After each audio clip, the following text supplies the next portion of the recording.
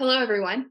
My name is Lauren Brocious, and I'm graduating from Virginia Commonwealth University with my bachelor's in digital marketing. It's an honor to be with you here today to celebrate this amazing accomplishment of graduation. Whether you're graduating from high school, college, graduate school, a certificate program, or trade school, it is an achievement to be receiving your diploma, and you should be so proud of yourself. While we're celebrating this amazing accomplishment, I wanted to take a moment to ask you to reflect upon your journey to how you got to where you are today.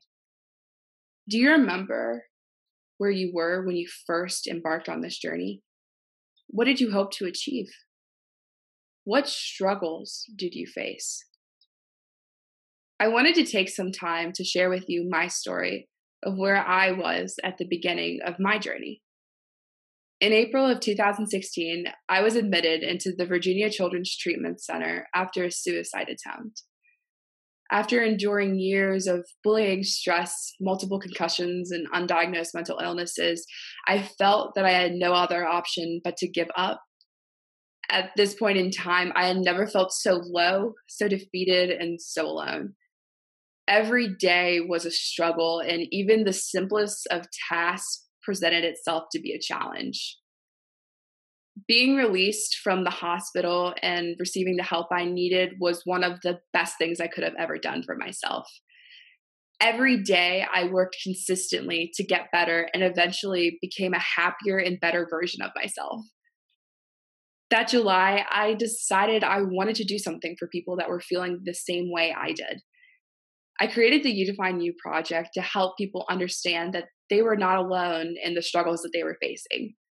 The project works towards creating better mental health education, destigmatizing mental illness, and advocating for affordable mental health care. In life, we are faced with many obstacles that may set us back or make us feel defeated. But more often than not, the challenges that we face will only make us stronger.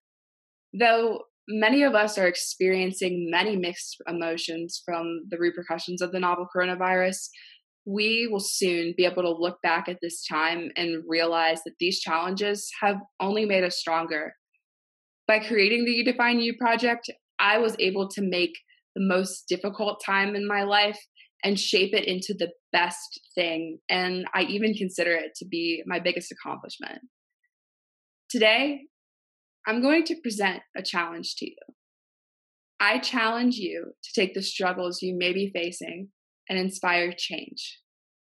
Be the voice for those who face the same challenges and obstacles you do, and speak out because they may be too scared to. When we accept our struggles, use them to our advantage, we can change the world. Thank you.